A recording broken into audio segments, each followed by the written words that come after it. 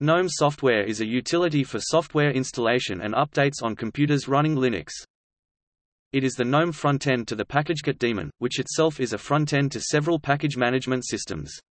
These include systems based on both RPM and Deb.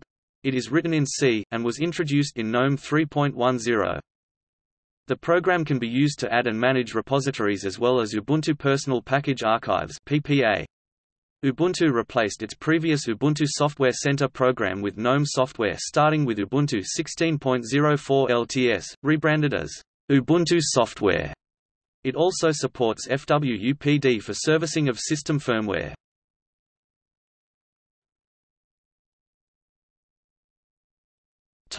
See also: